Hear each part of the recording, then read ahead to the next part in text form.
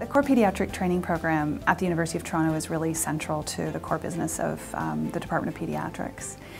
And what we are fortunate to have is also training in the other 17 subspecialties of pediatrics, all of which exist as a separate training program in the Department of Pediatrics.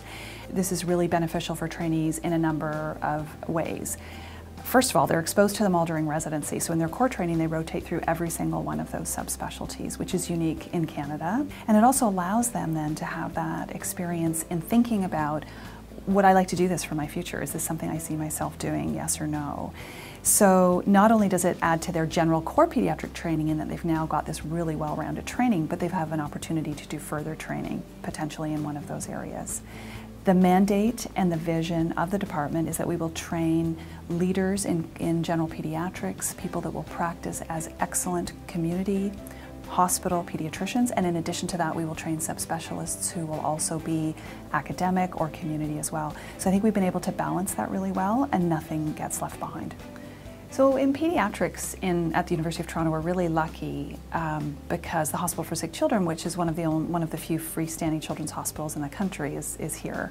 People that come to train here get the bread and butter of pediatrics, they get the rare and wonderful in pediatrics, they get the breadth and depth like no other place, and then in addition to that they have some of the best teachers and researchers in the world teaching them. Which really allows them then to be able to go out and work anywhere. We would be looking for someone who has a curiosity, asking lots of questions, taking advantage of opportunities, an aptitude for working with children, and of course we always want to have people that work well with other people and like working in teams. And the one thing that our chairman has really made a priority in Toronto is the training program. So the training program is seen as the core business of what we do. Residents have access to lots and lots of things. They are not seen as something that's sort of done on the side. They are the core business of what we do as an academic teaching center, and therefore research activities are open to them, other learning opportunities, advocacy, anywhere they want to get involved. And I think that one of the things that we offer is for someone who's really proactive about their learning, they can do whatever that they want to do.